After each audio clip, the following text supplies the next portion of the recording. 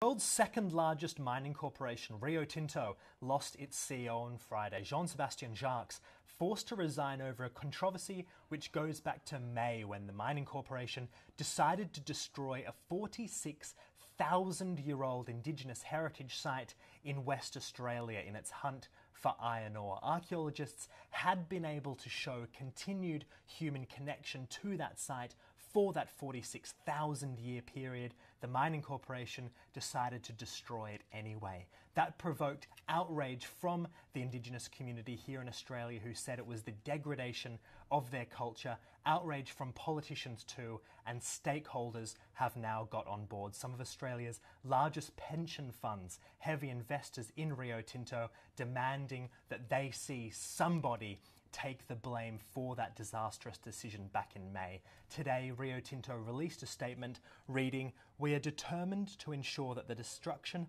of a heritage site of such exceptional archaeological and cultural significance never occurs again at a Rio Tinto operation. What happened at Juukan Gorge was wrong." Now, Rio Tinto had previously apologised for doing the destruction of the site. It had cut bonuses to Jean-Sébastien Jacques, as well as the head of its iron ore section and the head of its corporate affairs section. They too lost their jobs on Friday. Perhaps a lesson here for Australian businesses, miners in particular, in dealing with native title contracts in Australia and the care that needs to be taken forward into the future. Mining is, of course, one of the shining lights of the Australian economy at the moment, which dipped 7% of its GDP in Q2, entering recession for the first time in 29 years. Angus Watson, CNN, Sydney.